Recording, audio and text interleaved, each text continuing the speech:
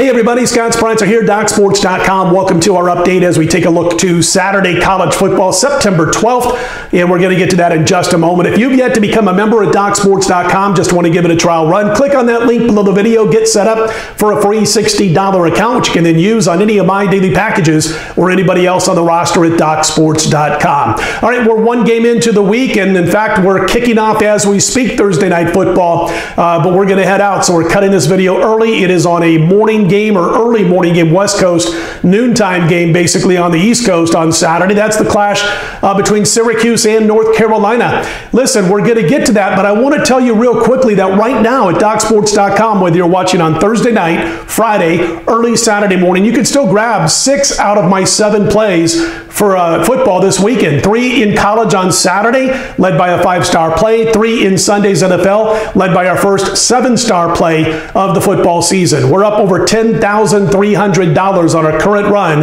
for $100 per unit bettors in football through last week. We went 2-0 last week this week with premium picks, and of course before any of the games go final for this week's card. So check it out if you wish. Football weekend long, including a 7-star play in Sunday's NFL. You can go grab them right now on Friday or Saturday morning or even Thursday night if you're watching on Thursday evening. All right, let's get to it. Syracuse at North Carolina, the line sitting around 23, and we do believe that North Carolina is going to be able to cover the spread here. First of all, you've got an extremely good offense for North Carolina. I like everything that's being put into place. They've got almost everybody back basically from last year's offense. A fantastic quarterback, strong offensive line. They can run, they can pass, and that offense, which I really do like and it's diverse, is going to take on a Syracuse defense that is switching defenses. They're going to a 335, yet you know how limited practice and contact in practice has been due to the virus. We've seen it affect Navy, for instance, on Monday night against BYU. So I'm not so sure that these players that remain at Syracuse